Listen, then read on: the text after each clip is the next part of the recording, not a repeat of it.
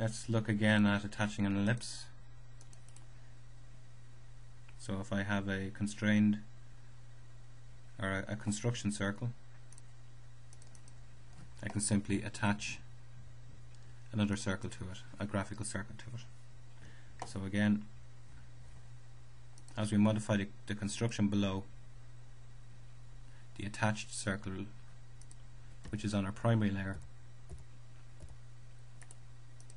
remains attached as we make adjustments.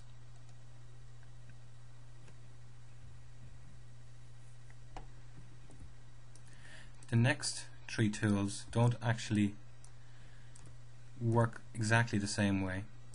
These ones really do attach elements. The first three, you might have noticed, actually constructed elements for us, while the last three attach elements. That line was constructed for us, as was the arc, as was the circle. But these ones will attach. So let's take a line and constrain it, and I'm going to add a point, constrain that to the line, and now I'm going to attach to point. So I want to attach something to that point. Let's see, I could attach a cell, or I could attach a piece of text.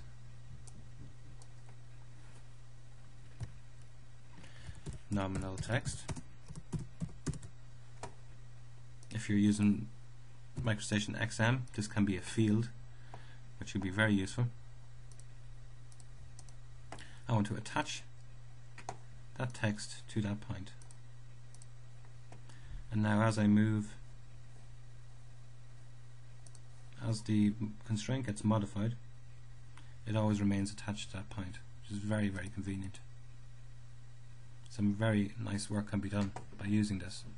Text gets moved around design files and keeps your presentation in good order without having to do anything, without having to adjust anything. Just simply by changing the dimensions on a file, all the text can follow along as well. It's very, very nice.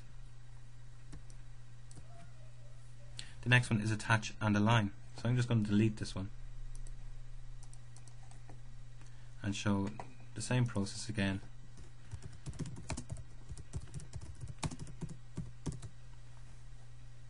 But this time I'm going to attach and align. So identify element, that's our text, identify point, and now identify line or ellipse, because they both have directional values in them, and accept. And now it is also aligned to that line. So it just does a little bit more work than the first example. Let's modify that and show how it works.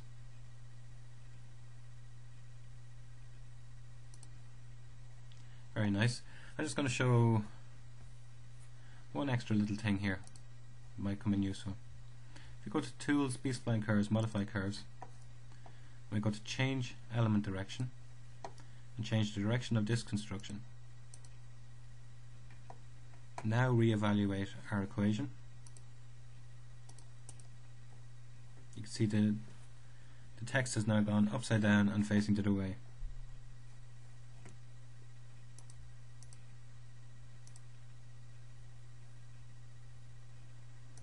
So that shows that our linear constructions, our directional constructions, have got a direction. Of course, that direction has already been indicated by our geometric constraints, so we could see that already.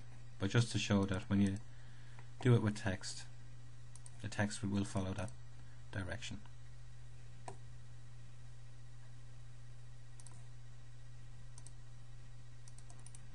If I turn off my constructions,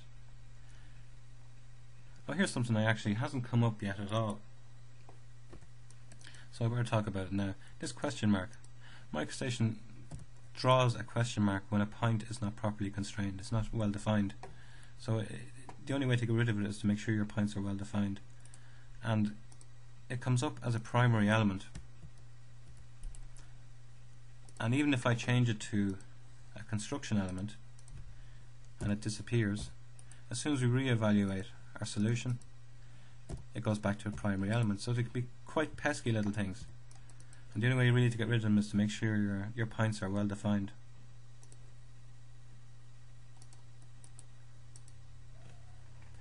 And now we'll have no problems with that. Let's see. Modify. You can move that around. It's working in the background. Still doing the same job, just haven't got a question mark to worry about anymore.